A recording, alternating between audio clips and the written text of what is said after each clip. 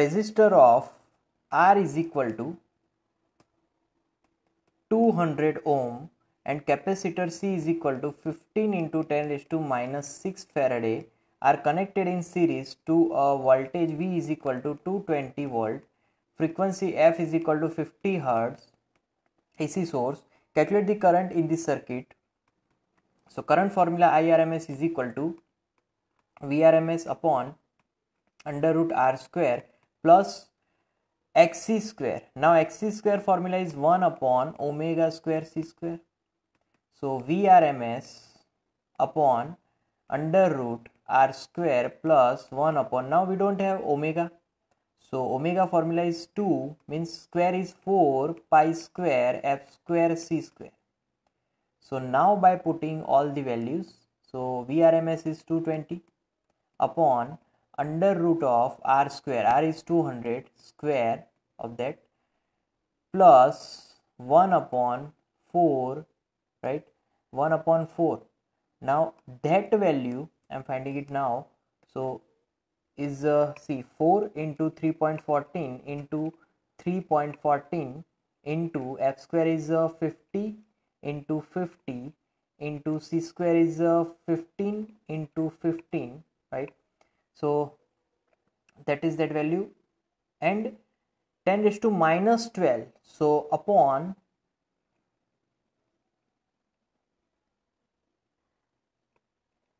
so answer will 2.21 into 10 raised to minus 5, right. So it is 0.00000221. So that is the answer of this, and now is equal to 200 square, so 200 into 200, right. Now 1 upon that value, 1 upon 0.00000221, right. So 0.4 times 0221, that is 45248. So 45248 plus 40,000 and under root of that value, so 220 here, 220 upon under root of answer is 291.97. So 220 upon that value, that is 0.753 ampere. So that is IRMS value. Now calculate the VRMS across the resistor and capacitor, right. Is the okay, so VRMS we are going to find. So see, first of all VRMS across resistance, so V is equal to IR. So I is earlier we found, that is 0.753 into R is resistance is 200, so 200, so that is 150.6. So 150.6 volt across resistance, and now across capacitance VR and VC. So across capacitance I into XC. So I into XC means 1 upon this value which we found, right, omega square C square. So under root of that value, right. So here 0.753 that is current upon omega, that is 2 pi F into C. So 0.753 upon 2 upon 3.14 upon F is 50 upon C 15 into 10 raised to minus 6. So 10 raised to 6. So that is 159.87. So VC is I am writing here, right.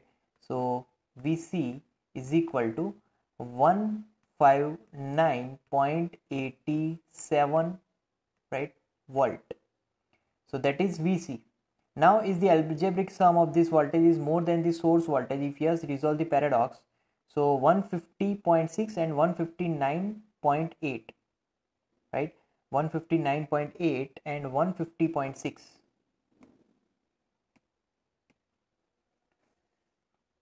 So VR is equal to 150.6 volt and VC is equal to 159.8.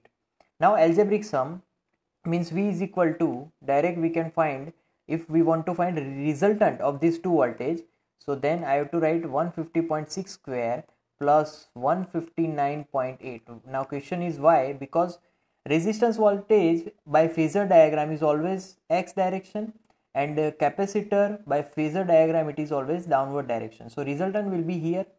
So to find that resultant we are doing this. So V is equal to 150.6 square. So that is under root 22680.36 plus 159.8 into 159.8. So that is 25536.04. So this plus 22680.36 and square root of that answer, that is V is equal to 219.58. that is our source voltage, right? So if it is, so in this example we got that answer 219.58 and our source voltage is 220 volt. Now see, 219 is lesser than 220, but see here 220 we can round off this value, so 220 will be 220. So we are getting exactly the amount of source voltage, right? So there is some difference because of some calculation after some point, because whatever we take, see this is 58, but actual answer is not only till 58, it will come till 6 digits, 7 digits, so that's why this difference will come, right? So we can rounding off by taking 220, so that is exactly equal to source voltage.